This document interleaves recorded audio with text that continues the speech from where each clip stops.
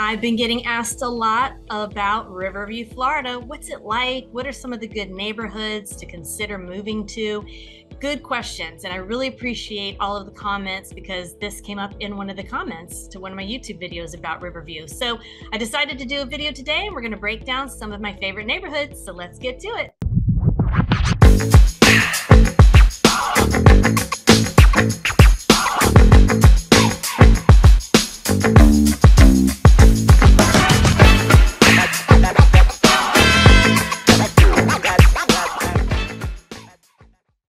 Hey everybody, I'm Emily. I'm a licensed real estate agent here in the state of Florida, and I live in the Tampa St. Pete area. And this channel is dedicated to everything having to pertain to living, working, playing, sleeping, eating, and especially the Florida real estate market. But most importantly, the Tampa St. Pete real estate market. So if that resonates with you, I'd really appreciate it if you'd hit that subscribe button and that notification bell. I try to drop new videos weekly, so please hit that little bell so that you're notified when I do drop videos. And don't forget, you can always leave me a comment below. I really appreciate you guys giving me feedback or giving me video suggestions, like this one today is a video suggestion. So if you have any videos that you'd like me to do, please comment below and I'd gladly record them for you. And as always, if you're looking to relocate to the Tampa St. Pete area, or you're just moving somewhere within the Tampa St. Pete area and you need a little bit of insider view as to where to go and where to start, I'm your girl. This girl sells real estate. That's what my shirt says. So go ahead and reach out to me. I'd really love to help you. I've been helping lots of people over YouTube and it's really been fun. You can get on my calendar as well for a 30-minute consultation and we can discuss a little bit more privately some of your real estate needs or relocation needs. I'd be glad to help you out. So today I thought I would do a map view of Riverview and to show you a little bit of some of the neighborhoods that I think you might want to consider.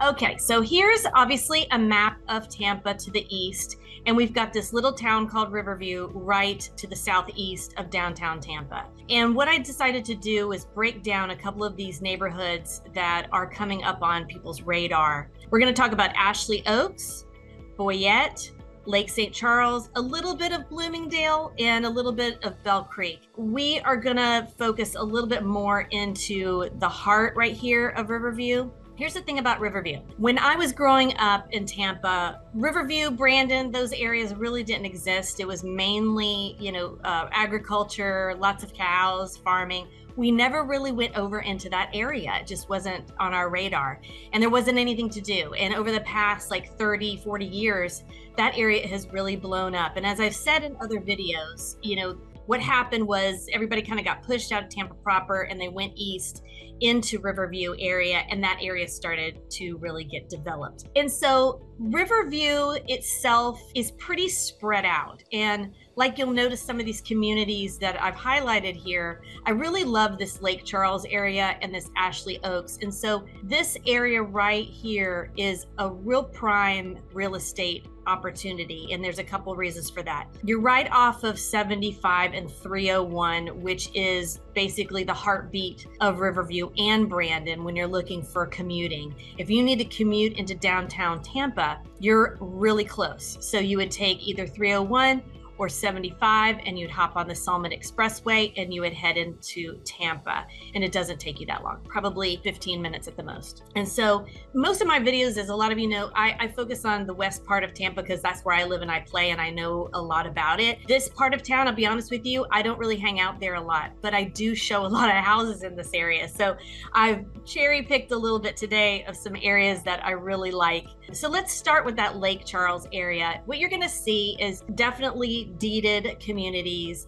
a little bit nicer communities. The Lake St. Charles Community Development District was created around 1995. So you will see that some of the areas definitely look a little bit nicer than others. Pretty much my viewpoint of Riverview in general is that on one side of the street, you can have these deeded communities, basically HOA communities, and they're really well kept and they're beautiful. And a lot of them have these brick walls around them. But on the other side of the street, you can have unincorporated neighborhoods where you're going to start to see RVs and boats and sometimes even storage storage units sitting on people's property, and it just doesn't have the same curb appeal that most of, other communities that are deeded are going to have. So you have to really consider whether you need some home that has better curb appeal than others. It's really going to be up to you. But then on the other side is you're going to have to pay those HOAs. Now, some of these communities that have been around for a while, you don't have to worry too much because the HOAs are probably pretty low. But let's just take a look at the MLS real quick. So from an MLS perspective, let's just take a look at some of the homes that are available currently in Lake St. Charles. You're going to see anything from that 494, very nice home, a 3.2. This is going to be your average home. And a lot of the homes you're going to see, they look a lot alike, right? So around Lake St. Charles, we've got a home that's 494, we've got a home that's 474, we've got a home 415, 400. So you can get a really nice home with a 2,000 square feet or more, a 3.2, possibly a pool, or at least space for a pool, around this Lake St. Charles area. So it is high on my list when I'm talking to clients. And then as you can go a little bit over to Lake St. George Boulevard over here, if I can get that out of my mouth, Villages of Lake St. George, same thing, really nice community. There, look, there's a house right there for 350. So there are options. Again, some of these homes are going to be from the 1990s. So it just depends on how much renovations they've already gone through. And then you can obviously get into the upper 5, 6, and even I saw something a minute ago a little bit higher than that. But again, 300,000 to about 600,000, Lake St. George is going to be right there for you. So moving on, Ashley Oaks, very similar. So there's not much I can tell you from aesthetically what these places look like. It's really going to just depend on what works for you from an external perspective. Like I was mentioning, some of these areas are incorporated and some are unincorporated. So Ashley Oaks has a very similar feel to Lake St. George. Really pretty communities, and then some areas that might not be as aesthetically pleasing. But what I do love is that you are sort of in the center of the hubbub. So as you go south, and I'll talk about it in a minute, as we go south down this way, you're not going to have as many options for big shopping. So the big shopping is really going to be closer to 75. I also want to point out that the schools are really good in this area. I know in Bloomingdale and especially Fishhawk, which is more south, you've got some really good schools, but obviously I'm not the expert on school systems. So please check niche.com or do your own research. But I know that that's another reason why families in particular are moving to the Riverview, Brandon area and the Bloomingdale, Fishhawk area, is because the schools are so great. And it's very, very neighborhood friendly with really active sidewalks, with people riding bikes, everything. I really like to think of it as almost like Wesley Chapel's, step cousin or something like that. Wesley Chapel to me is a little bit more groomed, a little bit, has a lot more shopping, big shopping areas. Riverview, I think what happened was Wesley Chapel looked at Riverview and said, oh, we can do better. And so Wesley Chapel is just, to me, a step up from Riverview. Riverview still has wonderful things to offer. As far as parks go, you've got this really cool park I'm about to share. One of the most popular nature preserves is the Alafia Scrub.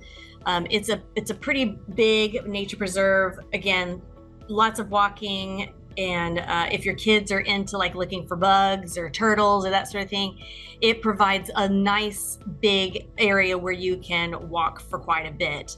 I can't speak to whether you can bike on it or not, but I love that it's right along this little river here.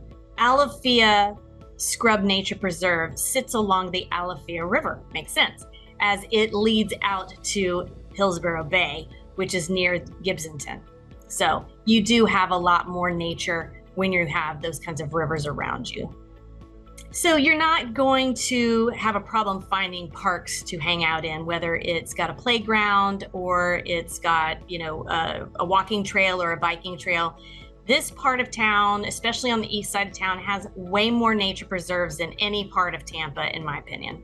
And there's also Triple Creek Nature Preserve. So again, lots of parks in this area, lots of things to do with the family if you guys are into nature. And so a couple of other things that I personally like that's in Riverview is they've got the iFly. Have you ever done that? It's the indoor skydiving thing. They've got Top Golf, which is always fun. They also have Sky Zone, where it has all those fun trampolines. I always end up hurting myself when I do that with my nieces and nephews, but it's fun. They always make you buy those socks though.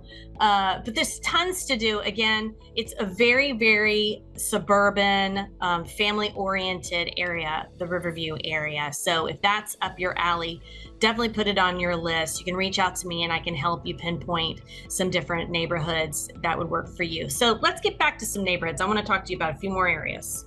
All right, so we've talked about Lake St. Charles, we've talked about Ashley Oaks. There's also Riverdale Hills, which is a really nice area too, and it's going to get you closer to all that shopping. So if you really like to be closer to shopping, that's an area to consider. And then as we go south down 301, obviously that's, Riverview proper there. You've got the Tiki Docks River Bar and Grill, which is really cool. It sits on the river. It's nice and big. You have great views. I'm actually putting that on my date night list myself because I pass it all the time. And then as you head a little bit more east on Balm River, Riverview Road, you're going to head into Boyette Springs, and this Bell Creek Drive. So all this as you're heading into Fishhawk. Fishhawk is over here. I'm going to do a video on Fishhawk. That's next. Because as you go more east, Fishhawk is really its own community over there.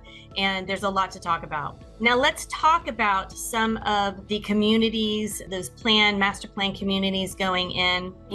I think Riverview has really done a lot in the past 20, 30 years with those master plan communities. So you're not seeing a ton of new construction. You'll see a few areas popping up, but again, it's going to be sprinkled around some of the more agricultural, deep areas. You can also get, interestingly enough, a big, nice piece of land and put a house on it. So as you drive around Riverview, you're going to just see an array of different areas. You're going to see those planned communities, you're going to see those unincorporated communities, and you're going to see opportunity for land. So that's something that you don't get in Tampa proper. And a lot of times on the west side of Tampa, there's just not enough land left. Now let's talk about shopping, because who doesn't love to talk about shopping? Let me pull that up for you.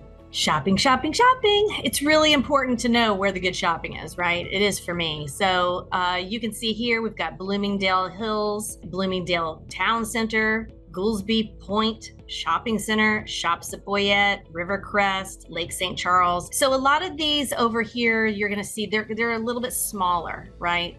They're going to have your Publix. They're going to have your little mom and pop places, your barber shops, your oil changes, that sort of thing. And then you're going to kind of go up closer to this neck of the woods. And this is where you're going to see the Targets and the Walmarts, that sort of thing, all along this road, which is Bloomingdale Avenue.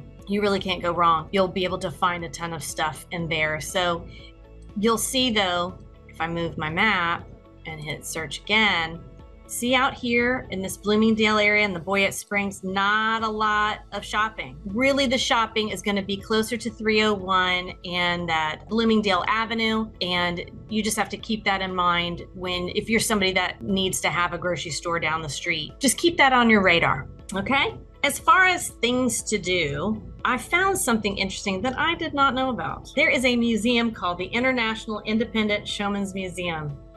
And it is a museum about traveling shows like circuses and that sort of thing. So if that's your bag, that's something interesting to do. But don't forget, in Sarasota, we've got the Ringling Museum, which is really cool. So if you're into that, I would probably go to Sarasota, but you've got that in Riverview if that's something you're interested in as well. And don't forget, living in Riverview, you are going to be a little bit closer to Busch Gardens, Adventure Island, and Lowry Park if that's something that you're interested in. Those are our main amusement parks that are close in the Tampa city limits. If you want, Disneyland and that sort of thing, that's going to be obviously in Orlando, which is going to be a good 2-hour drive. But if you're looking for entertainment for the kids, you don't have to travel far. you don't have to go all the way to Orlando. You've got Busch Gardens, Lowry Park, and Adventure Island almost in your backyard. So I hope some of this information was helpful for you as you're investigating neighborhoods to consider relocating to or just moving to in the Tampa St. Pete area. Riverview is definitely one you should consider. I think it's got a lot to offer families especially, and affordability more than anything, but you can still get a luxury home in that area. So it really has a mixture of the 3.2s at 500K all the way up into the millions. It just depends on what part of town you're in. But I think in the heart of Riverview, you're going to find a lot more affordable housing and nicer homes that you can, raise your family in, and lots of things to do in that area. So as always, if you have any questions about anything pertaining to this video or any other areas in Tampa and St. Pete that you have questions about, don't be afraid to hit me up. You can either leave me a comment below, or you can email me, you can call me, you can text me. I can't help you or answer those questions unless you reach out. So I really love hearing from everybody. It's really my joy, my pleasure to help you on this journey. And as always, if this content resonated with you, would you mind going ahead and clicking that subscribe button and that notification bell? That helps me out so much. I really appreciate it. And as always, I again appreciate you coming and checking out my channel and watching this content. And I will see you next time. Bye, everybody.